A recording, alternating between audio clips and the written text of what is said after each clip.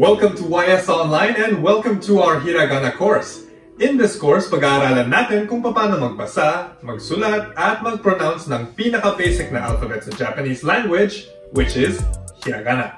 Sa course na ito, i-divide natin ito into 4 parts para talakayin natin ang ating 46 na Hiragana characters at tatapusin natin siya with these special sounds. Naririto ang ating Hiragana chart. By the end of this course, magiging kabisado na natin ito at magiging marunong na tayo magbasa at ng mga iba-ibang kombinasyon ng mga Hiragana characters. For today, umpisa tayo with the Hiragana families A, Ka, and Sa. Ang A family ay ating mga vowels. So, the A family is composed of A, I, U, E, and O. So, para sa Tagalog din, di ba? Meron tayong A, E, I, O, U. So, that's the same in Japanese, iba lang yung order niya. Pero yung pronunciation niya is the same. Okay, so let's start with A. Okay? Ang A ay gawa siya ng 3 strokes. Unang-una, gagawa tayo ng guhit. Tapos, hahati natin siya sa gitna. Pagkatapos, yung kumbaga parang ibibilog natin yan. At, ayun, meron na tayong A. So, ang pinaka-importante ay pagkakita natin ng itong character, alam na natin na, yan. Okay.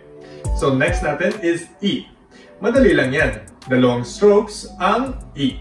So, basically, what you're going to do is, sa kaliwa, gagawa tayo ng parang nakatumba na I, tapos dadagdagan natin siya sa kanan ng patayong guhit.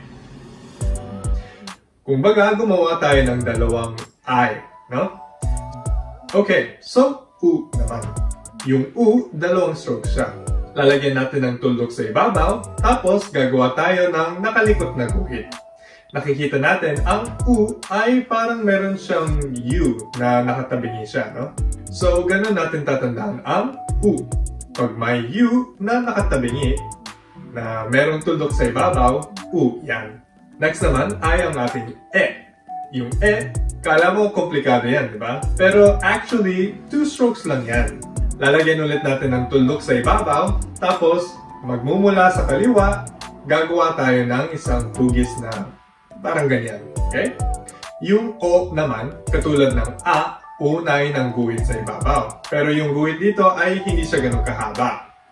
Next, hahatiin natin yung guhit, tapos gagawin natin yung hugis na medyo siyang bilog. Tapos sa huli, lalagyan natin ng tuldok sa kanan. Ang daming tuldok sa Japanese, ano? So nakikita natin, mabilog-bilog na ang character ni O. But actually, kala mo parang O na rin siya, di ba? Okay, so that's our A family. Pag pinagsama natin ito lahat, magiging A, I, U, E, O. Yung next natin na pag-aaralan ay ang ating Ka family. That's composed of Ka, Ki, Ku, Ke, and Ko. Umpisa tayo sa Ka. Yung Ka ay 3 strokes siya. Una, gagawa muna tayo ng hubog na linya, tapos hahatiin natin siya ng diagonal na linya. Huwag natin kakalimutin ang tuldok sa huli. Lalagay natin sa kanan yan. Pag nalagay na natin ang tuldok, meron na tayong Ka. Next is Ki. Madali lang siyang tandaan. 4 strokes siya. Gagawa tayong 2 guhit. Medyo diagonal siya na pataas, no? Hahatiin natin siya with a diagonal line. Ngayon, pababa naman. Tapos, sa huli, lalagyan natin siya ng parang smiley face sa ilalim. Next, Ku. Ito, madali din to. 1 stroke lang ang Ku. So, sa Ku, gagawa tayo ng parang K. Yun nga lang, walang guhit sa kaliwa. Umpisa tayo sa kanang taas at gagawa tayo ng linya ng diagonal na linyang pababang kaliwa and then pababang kanan. Okay, so now, Ke. Sa Ke naman, gagawa muna tayo ng guhit sa kaliwa. Pagdating natin sa ilalim, iba-bounce back natin yan ng konti.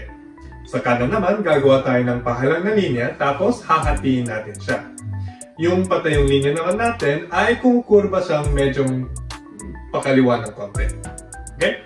So, last naman, in the Ka family is Ko. Yung Ko, 2 strokes lang din siya. Unang-una, gagawa tayo ng pahalang na linya sa ibabaw. And then, iba-bounce back natin siya ng konti. Tapos nun, lalagyan natin siya ng parang smiley face sa ilalim. Tandaan natin, yung smiley face natin sa ilalim ay mas mahaba siya kesa sa guhit sa ibabaw. Okay, so yun ang ating ka, ki, ku, ke, ko. Next naman, sa family. Meron tayong sa, shi, su, se, so.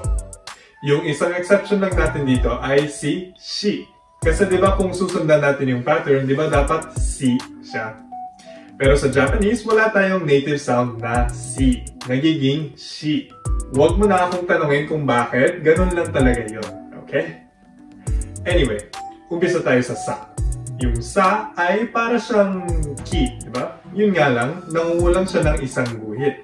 So, 3 strokes naman siya. Gagawa tayo ng 2 guhit, medyo diagonal siya pataas. Hahatiin natin siya with a diagonal line. Ngayon, pababa naman. Tapos sa huli, lalagyan natin siya ng parang smiley face ulit sa ilalim. Next is shi. Uy, napakadali nito, si shi, di ba? Basically, isang stroke lang ang shi. Gagawa tayo ng isang linya sa gitna na kumukurba pa kanan sa huli. Okay, su naman. Ang su, 2 strokes lang siya. Unang-una, gagawa tayo ng pahalang na linya sa ibabaw, tapos haatiin natin siya sa gitna. Tapos, gagawa tayo ng isang loop bago tapusin ang linya. Katulad ng mga ibang characters natin, kumukurba din siya pakaliwa sa huli. Next is se. Ang se, tandaan natin gamit ang number 7. Bakit kamo? Kasi, dahil ito sa pagkagawa ng character, se. Pagkatapos natin gumawa ng pahalang na linya, lalagyan natin ng patayong linya sa kanan na bumabalik ng konti, no? Kumbaga, gumagawa tayo ng maliit na number 7, di ba?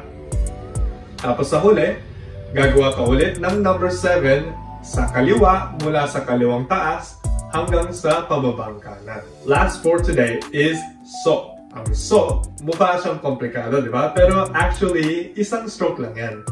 Umpisa tayo sa taas, gagawa tayo ng pahalang na linya, tapos dadalhin natin siya pababa. Gagawa ulit tayo ng pangalawang pahalang na linya na mas mahaba sa ibabaw. Pagkatapos ng mga linya natin, gagawa tayo ng kurba sa ilalim. So, yun ang ating sa family. Sa, shi, su, se, and so. Pag sinama natin, meron tayong a, i, u, e, o, ka, ki, ku, ke, ko, and sa, shi, su, se, so. Ito yung first 3 families natin sa Hiragana alphabet. So we have the A family, the Ka family, and the Sa family. So, pag ready na tayo, i-take natin yung mga quiz natin at i-test natin yung sarili natin. Kung kailangan natin ng panoorin ulit ang video para mag-review, go right ahead. Make sure to stay tuned to our videos as we tackle lessons from textbooks that will help you pass the JFT exams as well as the JLPT exam, the NAT-Test, and the J-Test.